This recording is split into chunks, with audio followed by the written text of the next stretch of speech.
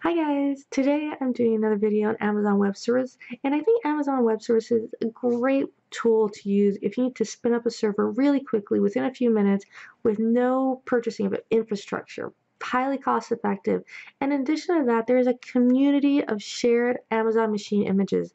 That means you could download a machine image or an OS pre-configured with the server running on it from the vendor. So Nagios, for example, puts out their Nagios monitoring server out in the Amazon machine image shared community. So that means I'm going to show you how to log into your Amazon console and create an instance using a server pre-configured by Nagios tech team. So what's better than that, right? You actually get the company to set up your server, and it just takes less than 20 minutes. You could have your server up and running, and you could start connecting to your clients. So just keep watching, and I'll show you how to create the instance and add machines into your instance, all in Amazon Web Services. The first thing we do is going to go to the Amazon Web Services site, aws.amazon.com, and we'll log into the console. If you're new to this, it actually has a free tier, so you can start doing this completely for free if you build everything on your free tier, and I'll show you as you would go along that where to click for the free tier. But you're going to go and see all the service they offer. They offer a number of different services here, which is great. I believe it's over 100 different services, but I'm going to specifically focus on the compute, right? So here's the compute console, the EC2, it's Elastic Compute 2. And you notice there's a few of their compute services. They also offer containers. I'm doing just an instance or a virtual server, an instance in their example. I'm going to create an instance. If you look on the very top right, they have the region. So you're going to select the region closest to you. It should default to the region closest to you based on where you logged in from. Sometimes you might want to do this closer to your end users or customers or wherever your services are. They're going to be using this server. So we're going to go ahead and launch an instance. So we click on Instance, New Instance. And the first thing it's going to ask is for an Amazon machine image. So this could be a pre-built operating system that may be already configured for a service. In this case, we're going to go ahead and search for Nagios because we're going to go ahead and install a completely built and configured Nagios server that you just download an Amazon machine image of. So you could search for Nagios, or we could search for their ID, their technical ID, and I'll put these in the notes too, the 7669157411798. That's a very specific number that will bring you Amazon machine images specific from the Nagios Corporation, it's Nagios company. So they're already pre-configured by the vendor. So there's a number of different vendors here, a number of different operating systems, and it's really great that they have this community of pre-built images. So we're going to select the Amazon monitoring service. After that, it's going to choose what kind of computing service. So this is the processing power, the amount of memory, how many cores, generally, that your instance or your virtual machine is going to have in this cloud environment. So how powerful do you want it to be, essentially? So I chose medium of the M2 processor type, and if you go ahead and hover over it, it'll give you kind of a little summary of what the processor might be used for and kind of like what services it might offer. So it kind of gives you an idea of what you should be able to run on there. So it kind of gives you an idea of like the processor, the memory, maybe the networking speed. After that, we're going to choose some general configurations of networking for our instance. We're going to only create one instance of it. You can launch multiple, and we're going to choose a subnet. You can actually do some kind of interesting virtual private network type stuff for virtual private clouds. You can choose a subnet. So this, again, more specific to the networking environment in Amazon Web Services. I will go ahead and select the default if you're new to this. Don't change anything. If you created a private network or a private cloud, a virtual private cloud in Amazon, you can go ahead and change it here. But if you're new to this, just leave it all the default. And we're going to go ahead and check out the storage. Now for storage, Amazon has a few different options. If you're not sure, leave it to the default. When you select your Amazon machine image, it's going to go ahead and pre-configure this. So you just leave it here. And notice for the free tier, you can use up to 30 gigs of solid state drives, so flash drives, flash storage for free. And then we're going to add a tag. This is really good for people who have a large number of instances. You go ahead and kind of keep track and label them here. So I'm going to just name it my Nagios XI server, so that's way it's easy to find. And then if you have many Nagios XI servers, because you could have a cluster of them collecting information, which is great. If you have a very large environment, you could have a number of them in different data centers. Now we're going to go ahead and select our firewall settings, and this firewall setting is not on the OS itself, but actually in the Amazon Cloud environment. So the Amazon Web Services offer this nice, really graphical user interface to open up ports to your instance. So Nagios server is mainly a web-based, so we're going to have to make sure port 80 is open, and then if you want to go ahead and SSH in, which I would recommend, select port 22 SSH. Now you will get a warning here with the 0.0.0 and then slash :/0. So that's for IPv4 and IPv6, and that's just saying every single IP address in the world can try to connect to these ports. Now, you will get a warning here saying that this is not recommended, because then you might get some brute force attacks done on SSH. So just keep aware that that's a security risk. Make sure you don't give out your certificates, and I'll show you where the certificates are here.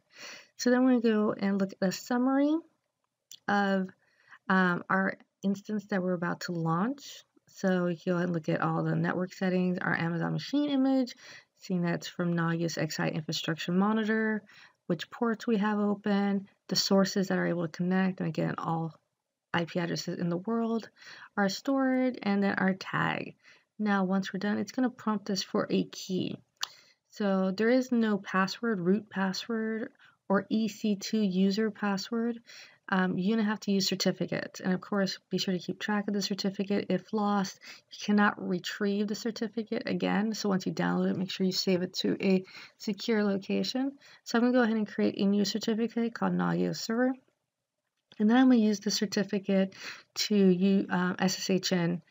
And the user for this instance, and it does vary depending on the Amazon machine image that you are using, the user will change for the certificates. In this case, it's EC2-user. Once we click launch, it's going to go ahead and start creating our instance in the cloud. It will take a little while to configure, so I'd say about 15 minutes. So go ahead and take a break and come back in a few minutes. And you can go ahead and if you go back to your Amazon console, you can see your instance is pending, the state is pending, and then it's still initializing. So status check is initializing. So we're going to go ahead and give it a few more minutes. But if you look here, there's actually a lot of information about the networking, the public IP address, DNS, public DNS, private DNS, and then the instance type. So go ahead and take a look at all this, especially if you're new to Amazon Web Services. It's really good to get acquainted to the interface. It's very user-friendly. So go ahead, and once it's done, we're going to be all ready to start out with our Nagios XI install. It's really the easiest thing to do this. So I highly recommend it. If you're new to server monitoring and you want to learn a little bit more about Nagios XI, this just takes a few minutes to set up. And you go ahead and start configuring it. So you just keep watching. I'll show you how to go ahead and configure a client as well to connect to your Nagios XI. The client does not have to be in Amazon Web Services to be monitored. So I'm doing one of a monitoring instance in Amazon Web Services, but again, it does not have to be that. It could be a machine in your data center, in your environment as well. So if you give it a few minutes, you should be able to go to the IP address /Nagios XI. If you look up there in the address bar, it's just going to prompt you with a few questions, and you're going to start the install. Make sure you keep track of that password. Take a note of the username, Nagios admin. Be sure to save that password somewhere. Select your time zone, and that's all there is to it. So easy. And then we're going to be able to get started using their automatic configuration tool, which is probably one of the best things about Nagios XI is how easy it is to start monitoring devices, network clients, routers, servers, switches, Windows, Linux, you name it, you can start monitoring. There is a wizard out there that will let you start monitoring those services right away. Okay, so now we got note of all our information, and we're going to go ahead and click install. And that's really there all is to it. So easy. So we're going to go ahead and log in and take a look at our interface.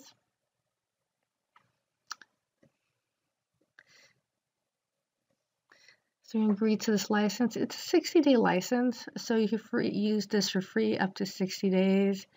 This product is actually pretty well priced. So, I mean, if you're new to this, it's actually, if your company can afford it, I would highly recommend buying this, and it's actually not expensive at all. So you can go ahead and take a look at the Nagios.com website for more pricing.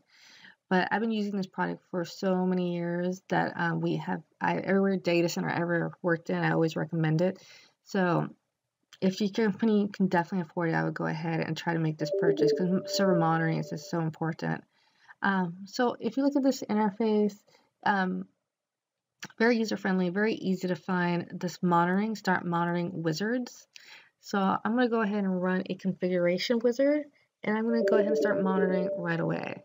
If you notice, there's tons of configuration, like I was saying, configuration wizards here. And they're kind of categorized by, Linux, Windows, networking, and then services. Again, it has a little tour here if you want to take the tour if you're new to the interface. So I'm going to go ahead and do a Linux client. Now, if you look on the top, there's a little penguin. That will bring us to our Linux configuration option, Linux server. So you can put in the IP address and then what type of Linux distribution. So I'm going to put in the IP address of my client, and in this case, my client is also on Amazon Web Service instance. It's running. So if I go back to my Amazon console and I click on it, if you notice down there, it has a public IP address. And this is automatically assigned. If you want to keep it static, you go ahead in Amazon console and create an elastic IP. And that will keep it a static. This IP address is not guaranteed. So just if you're doing a client on here, just be aware of that. Same thing with the server. You want to make sure you give it an elastic IP, and that will give it a permanent IP address, an IPv4 IP address. So once we have a copy of that, we're going to go into our client configuration wizard. We're just going to paste in our IP address. Then you can select which distribution of Linux. I'm going to go ahead and select other, and that's really it. I mean, so easy to do this. Make sure you check your firewall settings, you install your agent, and now you're able to go ahead and configure which services you want to monitor. So I'm just going to leave it at the default, but if you want to monitor like web services or database or a file server, you can go ahead and add it here. Then it's how often you want to check the service, how often you want to check how many users are on the system, or how often. This does create a network load. It might put a little load on the server as well, so you don't want to monitor every minute or so. Every few minutes or every 5 minutes is sufficient in most cases. Then Nagios XI, which is one of the best features I feel, is the notification. How often you want to be notified when a service is down, because I always want to know what's going on with my service, especially if there's an issue. So you go ahead and configure how often you're notified. You could put it in a group. So depending how many machines you're monitoring, it might be beneficial to actually group them together. So if you like a cluster of web services or a cluster of file servers, you might want to just group them together so you can monitor how the cluster is doing. Once you do that, the NRPE monitoring wizard will go ahead and complete. And you just want to make sure now you go to the client, and we're going to go ahead and SSH in and make sure we have our agent running. It's really just one more step. Until then, it'll say pending. It might say unable to connect. And we're also going to want to make sure we check our firewall settings. So make sure that our Nagios server is able to connect to the correct port on the client it's trying to monitor. So if we go over and now SSH into our client, we're going to be able to configure some of these settings and install the right agent. So I'm going to go ahead and use PuTTY. I'm going to put in the IP address for the server and the agent to go ahead and start checking our configurations. And for both of these cases, since they're both in the Amazon Web Services, the user is EC2-user, and our certificate just logs us right in. Now it's really easy just to go ahead and use wget to download our NRPE agent, our monitoring agent. I'm going to download to /temp, And I'll go ahead and have the path in the notes here. So you go ahead and copy and paste it from the notes. We're going to extract it, uncompress it, and extract it. And then we're going to run the full install. Now the full install is really, really simple. It's fully configured to run seamlessly. I never really had a problem with this install. So go ahead and just do / current record directory and then full install. This does have to run with admin rights or supervisor or root privileges. So sudo and then / full install, and it will go ahead and install the packages it needs, as well as configure the firewall settings and run any services it needs. And once it's done, it will ask you to provide the IP address for your Nagios server, so it knows who's allowed to connect to this port. So only the IP address, the source IP address from the Nagios server, is allowed to collect information from this agent. So there's also a configuration file as well, the nrpe.config file. So it says allow from. This is where we're going to put in our Nagios server IP address. If this changes, you always configure the file, the nrpe.conf agent. And that's really it. So now we can go back to our Nagios server and just wait a few minutes for the client information to update to the server. So now if we look at our services, it'll say critical, might say it's down. So just wait a few minutes after your agent is running on your client, and you want to make sure that the configuration is done so the service is running. It should work. I never really had much of a problem with that full install, but you go double check by doing a check config command, and that'll show you the nrpe agent is running under xinetd.d conf file. So once that's done, you should be able to see that it's updating to our server slowly. Of course, if you're having problems, make sure you check your system firewall and that your firewall settings are allowing the Nagios server to connect. And then once it's done, you should notice that it lights up as green and the services are now up and running. Thanks for watching, guys. I hope this was helpful. If you have any questions or comments, leave below. Otherwise, give me a thumbs up if you liked the video, and I will subscribe to get updates. Bye. See you guys next time.